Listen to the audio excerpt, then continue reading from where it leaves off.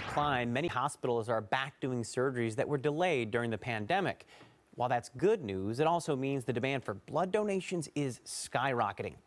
Bloodworks Northwest is continuing to ask for your blood donations. They say the blood type O, the blood type most frequently used during emergency blood transfusions, is now down to a 24-hour supply.